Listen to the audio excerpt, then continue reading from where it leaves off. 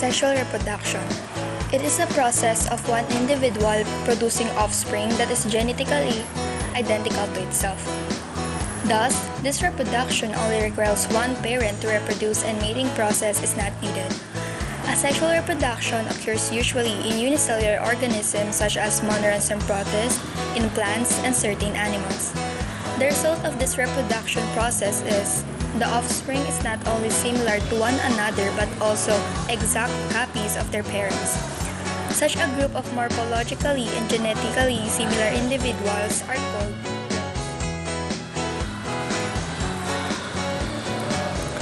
There are different types of asexual reproduction, and these are budding. In this form of reproduction, the offspring grows out from the body of the parent. Examples of animals that exhibit this kind of reproduction are hydras.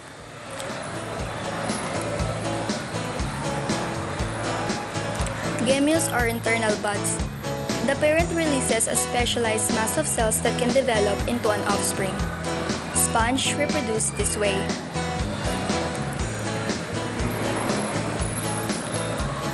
Fragmentation. In this reproduction, the body of parent breaks into distinct pieces, and each of the pieces can transform or formed as the offspring.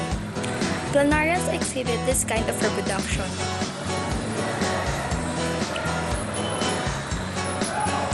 Regeneration. In regeneration, if a piece of parent is detached, it can grow and develop into a newly and completely formed individual.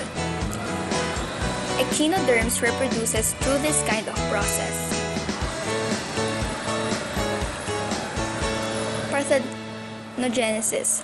This type of reproduction involves the development of an egg that has not been fertilized.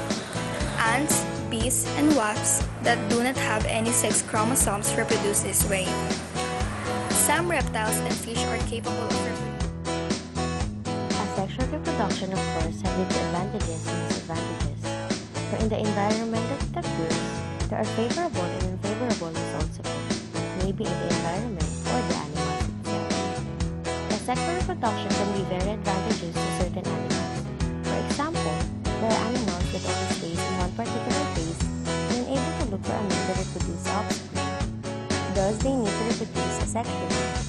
Another advantage of it is, female race of offspring can be produced without costing a parent a great amount of energy nor time, and many offspring are produced in a short period of time.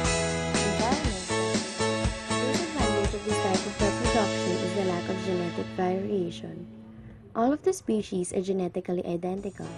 Therefore, they have the same traits and so as weaknesses. Any negative effects on the parent, like disease or unfavorable environmental conditions, will affect all of the offspring as well. If the stable environment changes, the consequence will be deadly. Asexual reproduction. Another way of reproducing offspring for those species that do not have the capacity to look for mates, fertile, or to those who do not have any sex chromosomes. Mostly, invertebrate animals exhibit this kind of reproduction, but some vertebrates also does if necessary. Reproduction is a marvelous combination